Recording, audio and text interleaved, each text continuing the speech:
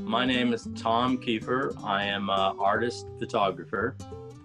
The project that I've been working on since 2007 is called El Sueno Americano, the American Dream. Ajo is about 40 miles from the Mexico border and 100 miles from the California border. So it's in the southwest corner of the state of Arizona. It's high desert, elevation of about 1,800. It's very hot. It's blisteringly hot and deadly in the sense that if you're attempting to cross the desert, you're risking your life. So after living here for about 1.5 years, I had to get some type of job to have some money come in. And in our local newspaper was this ad, part-time janitor at a U.S. Customs Border Patrol station. I ended up working there for 11 years. And it was about my 4th year working there that I started becoming kind of angry and upset seeing all the food that the migrants and asylum seekers brought with them, that food that was in their backpack, that was just being thrown away. So one day I mustered up the courage, went to the supervisor on duty, and I said, "Hey, can I bring this food to the food bank?" And his exact words to me were, "Bless you." When I went in to retrieve the food, I would see a Bible, a rosary, a group of photographs, family photographs, wallets with identification still inside the wallets, deeply personal belongings. And it wasn't right. I mean, these items were being taken away from the people that were apprehended and just callously thrown in the trash.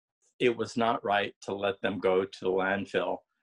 And it was probably within a year, I kind of accepted the fact that I was an artist, a photographer, and that these items needed to be photographed.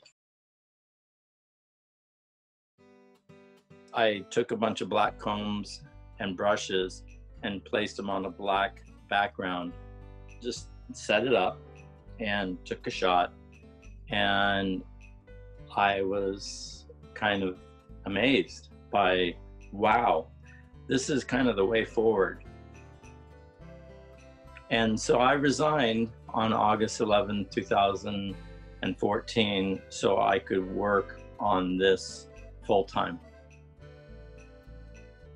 So the way that I photograph these personal belongings is I come from a place of deep respect and care, and I want the person looking at the photograph to think about what they're seeing and not how I've constructed the photograph.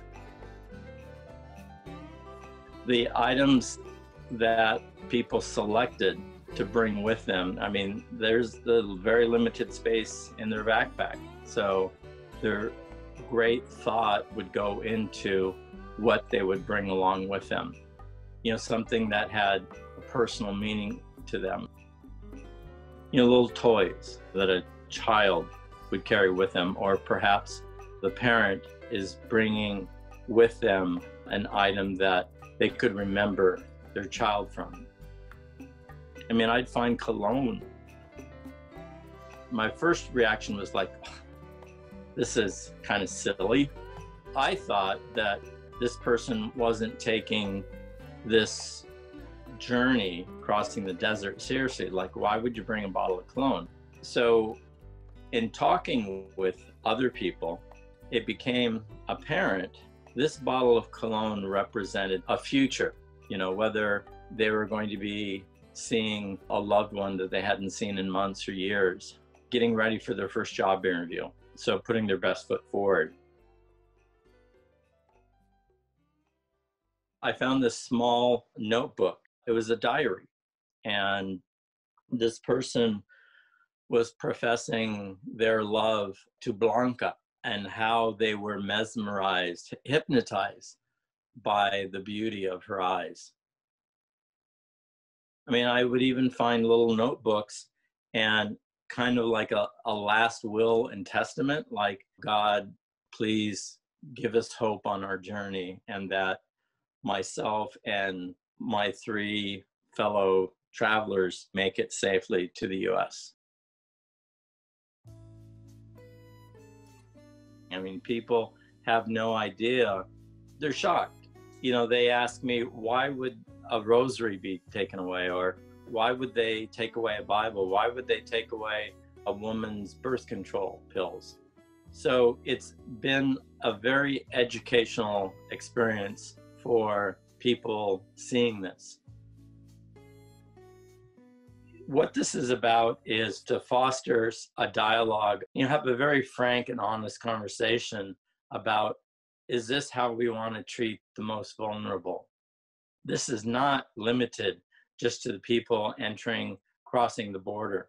We're talking about the 10 million plus people living in fear of ICE knocking on their door and taking away mom or dad and leaving behind the children. What will become of them? Is this how we want to be as a nation? Is this how we want to treat people?